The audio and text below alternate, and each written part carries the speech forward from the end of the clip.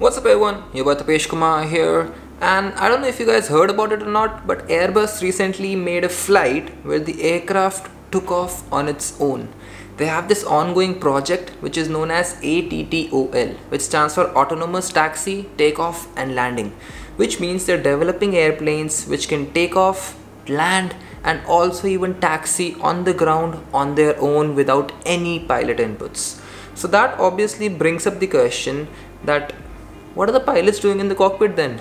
And in the future, will pilots even be required in the cockpit? And today I'm here to answer that question for all of you.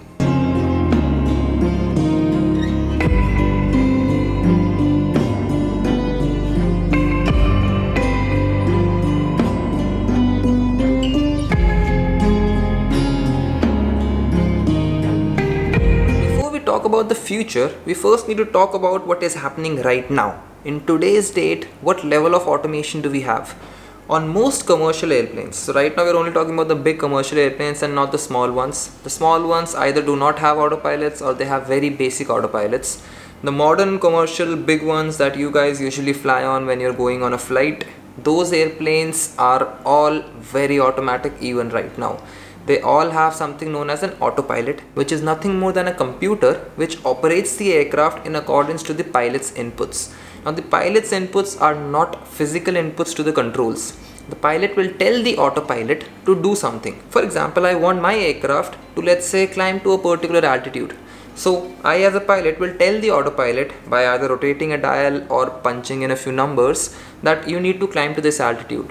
Now the autopilot will automatically make the aircraft pitch up and climb to that altitude, and on reaching that altitude the aircraft will level off and maintain that particular height. That is a very basic function of an autopilot. Autopilots can also maintain a particular heading, they can maintain a particular track, they can also maintain routes. There's a lot of stuff that autopilots can do right now as well. However, as of date, no airplane has an autopilot which can take it off. So whenever you're taking off on an airplane, always remember the pilot is flying the aircraft manually. He has the controls in his hands and he is doing the rotation and everything, and the aircraft is totally in the pilot's hands. However, there are aircrafts which can land automatically. Actually, most of the big commercial airplanes, they all can land automatically. So these airplanes have multiple autopilots. They could have 2 or even 3 autopilots, and these autopilots are coupled together and they work together and they make the aircraft follow the exact path which is required to land on the runway, while the pilot is just sitting there and monitoring everything.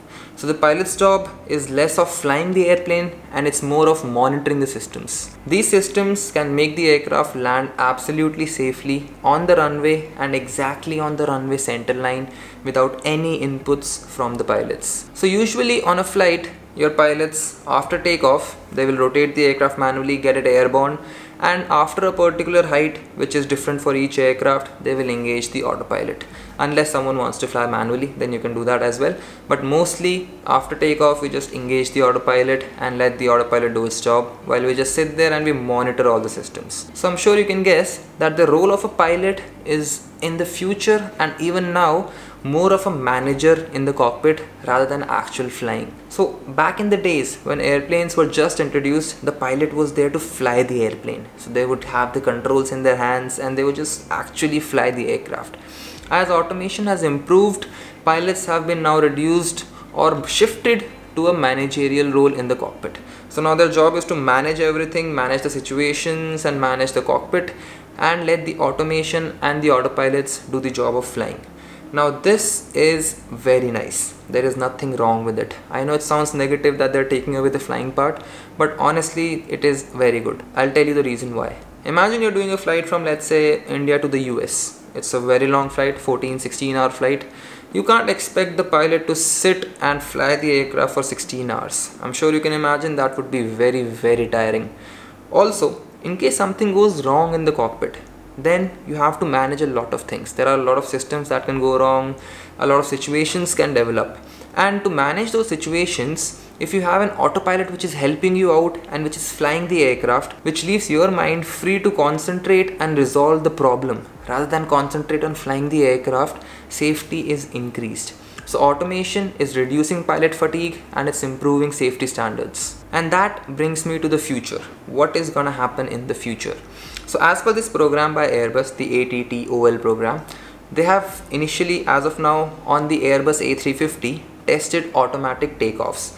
In the coming time, they will be also testing automatic taxi as well as automatic landings, which are already there. So as per the automatic takeoff thing, they put up image sensors in front of the aircraft, basically gave the aircraft its own eyes, and the aircraft can recognize the runway center line and then automatically maintain it. So the pilots just line up the aircraft with this runway center line and add thrust and engage the autopilot. Now the autopilot will sense the runway center line and it will maintain the runway center line, as you can see in this video. And eventually when you reach the rotation speed, so there's a speed at which we begin our takeoff and we begin our rotation off the ground. Reaching that speed, the autopilot will automatically bring the aircraft nose up and get the aircraft airborne. Eventually, sometime down the line, Airbus will also be testing automatic taxi, where the pilots will just have to tell the aircraft that taxi on this taxiway or that taxiway and park on that apron or park on that bay, and the aircraft will automatically do it. All of this, does it mean pilots will not be required?